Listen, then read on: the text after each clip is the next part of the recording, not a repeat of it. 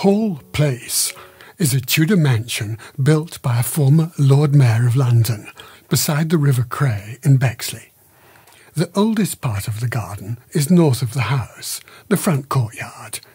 It nestles behind wrought iron gates believed to have been made by a former assistant to Jean Tijou, who designed the river gates for Hampton Court.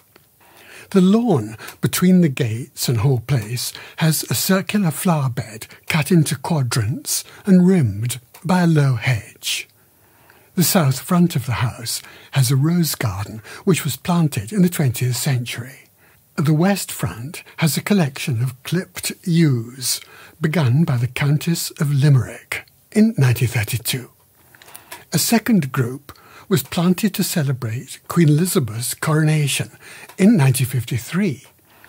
They're shaped into beasts like a set of Tudor stone carvings at Hampton Court. Hall Place can in fact be seen as the Hampton Court of Bexley. They're called the King's Beasts, but since they were planted for Queen Elizabeth, Queen's Beasts would surely be a better name. Heraldic beasts, as used on coats of arms, carry the arms of a family's ancestors and represent their ancient virtues. North of the topiary, there are herbaceous borders. On the southern edge of the garden, great trees overhang the River Cray. Hall Place also has a wrought garden, a sunken garden and a kitchen garden. Overall, the style of the gardens is best described as arts and crafts. It's a good choice because the style looks back to the Renaissance layouts of Tudor England, Holland, France and Italy.